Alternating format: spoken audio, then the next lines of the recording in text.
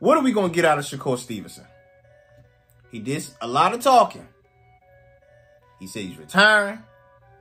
He said when we thought Ryan was tripping, we going to let he can step in and fight Haney. Then he want to say he want to fight Tank. Tank beefing with Floyd. Shakur get in the mix of all that. Are we going to get the Shakur that was talking? Or we going to get the normal Shakur that's we've had for the past 2 fights that he's had? Now, Shakur is nice. And he was what some consider a complete boxer. He got defense. He know how to punch. All that. But let's just be real. His fights haven't been that entertaining the past 2 fights. Or even maybe longer than that. But at least the past 2 fights he even said his performance wasn't the best. So he did some self-evaluation of himself when it comes to his performance. What are we getting? Did y'all believe him in that press conference? Did he sound like he was going to be different? To me, he sounded like he'd be the same. I'd be surprised if he changes. But in the same sense, nothing wrong with it if it's been working for him. It's just that, is he going to get a bigger payday? Because, I mean, you can get W's. But also, he's going to get a bigger bag for showing that, okay, I'm going to put on a performance. I don't know.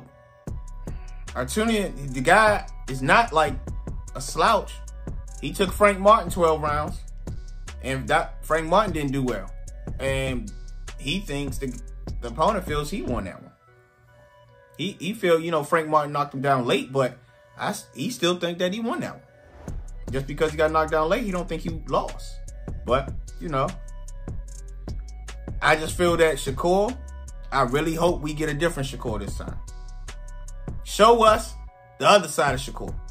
From all the talking on Twitter and all through the cameras and how, you ready for these fights and you willing to take on these people.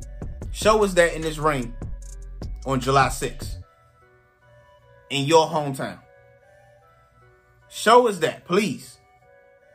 Because that's what it's going to need for people to believe that you messing with the other people. That's you want to fight. Show us that. Because if you don't, we just going to think, okay, he just talking. He just talking. He boring. He going to get his W's, but he not the most exciting fighter. And it's not, like I say, it's nothing wrong with being an exciting fighter, but don't say that, you going to go up to that level and you can deal with these type of dudes and you give subpar performances. So y'all let me know, what Shakur we getting? Are we getting Shakur where the dude say put on the running shoes? Or we getting Shakur where he hunting them down and it's going to be a stoppage? I definitely think Shakur is going to win.